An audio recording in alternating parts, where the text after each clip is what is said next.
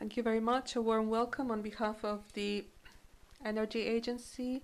I would first of all like to thank the organizers for allowing us to make a presentation here. The organizer made a very interesting proposal for this presentation. How does the economic recession influence the regulator's operations? First, I would like to focus on three issues. It was said that regulation is a business, a very difficult business. And before we were able to listen to our systemic operator, him thanking us there's nothing wrong with that. But if we started a discussion, you would see that it wouldn't be an easy discussion. What do we want to achieve? A satisfied user on the one hand, low prices and so on. So on the other hand, we wish to have companies who need to be competitive, and we need time and money for this and that, for smart networks and so on.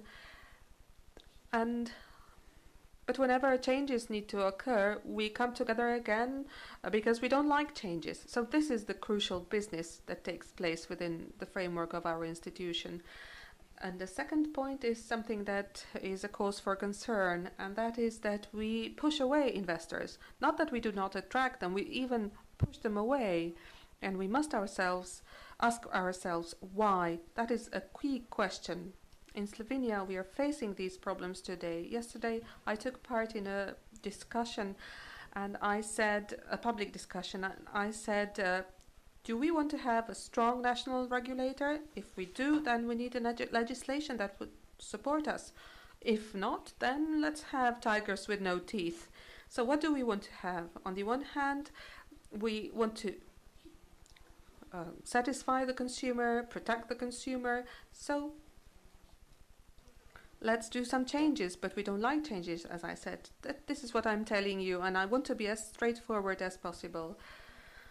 Slovenia is therefore facing these issues today for quite a number of time.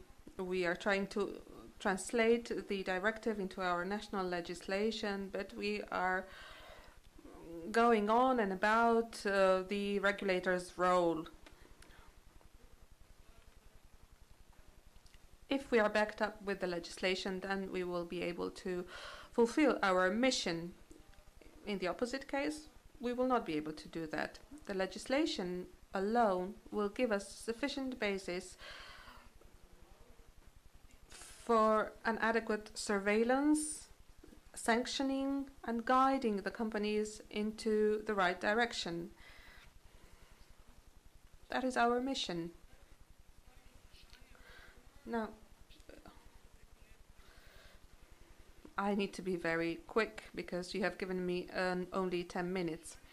So, the main question evolves around recession.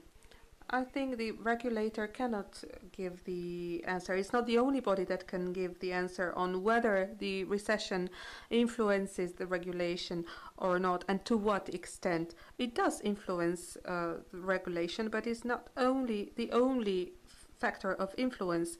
A regulator needs to take into account the whole of the environment, and we need to create clear and sound rules as well as predictable circumstances for the players in this field to guarantee a certain kind of stability for the investors.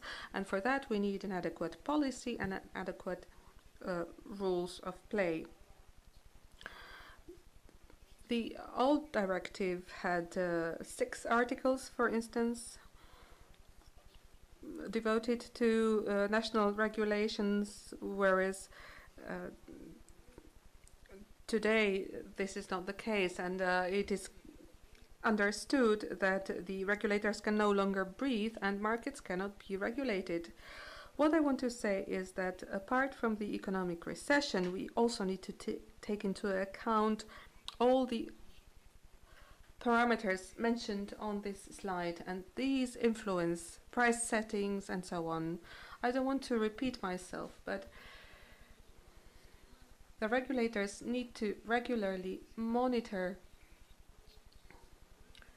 consumer satisfaction, client satisfaction on the one hand, but on the other hand, we need to work hand in hand with systemic operators. The regulator finds itself somewhere in between, and I don't speak on behalf of electricity here. We also speak on behalf of gas, on behalf of renewables, and in the future probably on behalf of cogeneration and biomass and so on.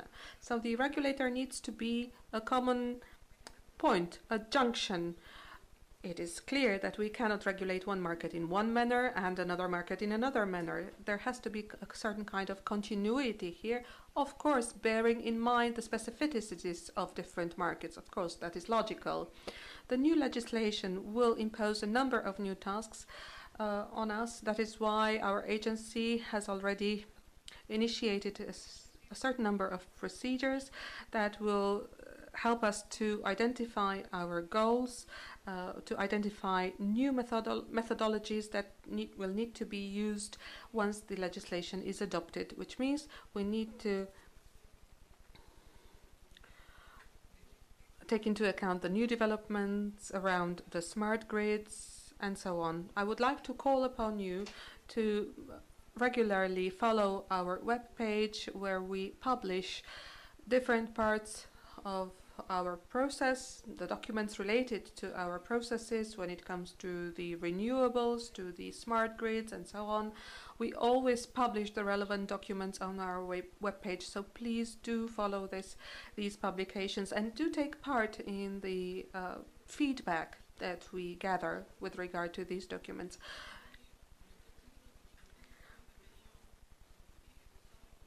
The crisis is a heavy burden for the industry, and if we want to encourage the industry and give it a stimulus and a boost, then we will need to find a common solution, a solution about and a recognition of the burden that we are able to take on our shoulders. So the regulator is the body that needs to ensure stable and clear conditions. This is our task. In doing that, we need to negotiate with systemic operators, and whenever a systemic operator is very pleased and satisfied, then there's something wrong with the regulator, because the regulator and the systemic operator never walk hand in hand logically, because we have different needs and different requirements. We do call upon you, however, to take part actively, because together we will be able to set the framework for the new regulatory period. Thank you.